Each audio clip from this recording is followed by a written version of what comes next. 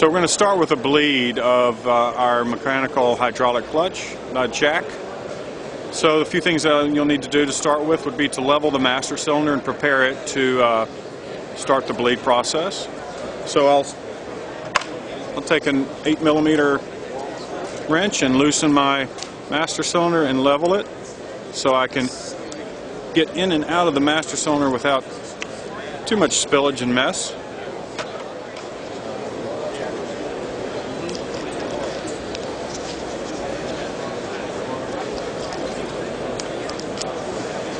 Try to reduce my mess by using paper towels as much as possible.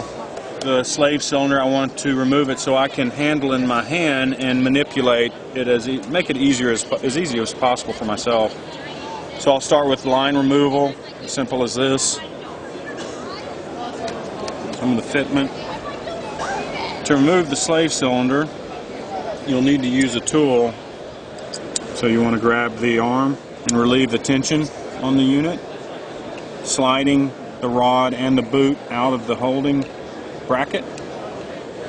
Pivot your rod out and around, and now once all the spring tension's off of this arm, you can pivot it directly on top of it, and it allows it easily to slip off.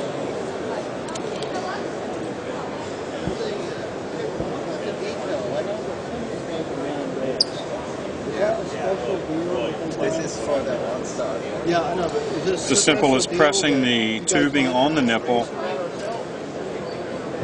cracking open the bleed nipple itself.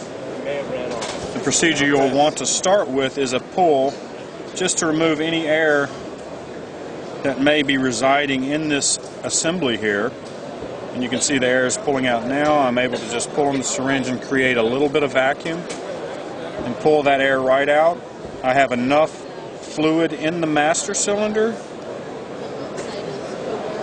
to where I will not suck it dry.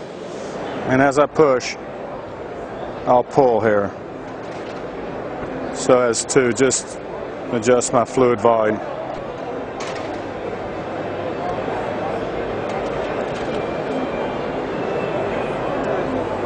And I'll go the opposite way. By pulling, fluid level drops, and I add. So it's an easy procedure, just takes a little practice. Tighten my fitting.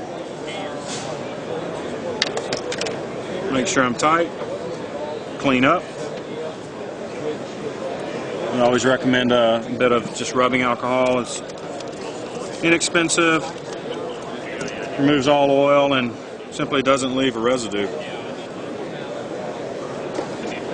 Just a real quick and easy positioning. Again, your split ferrule. Position it with the large end for the nipple. Your arm here, directly in line with it.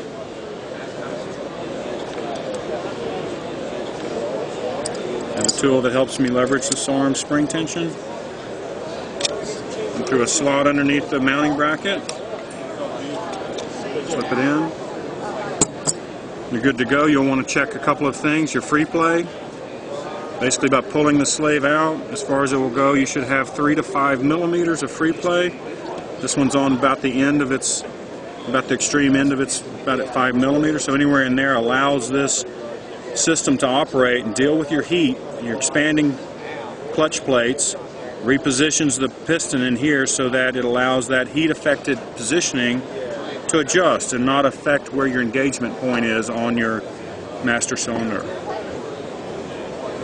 Also, there must be movement here to allow this rod to not bind through its stroke. Move my probe leader. The fluid flows back into the can.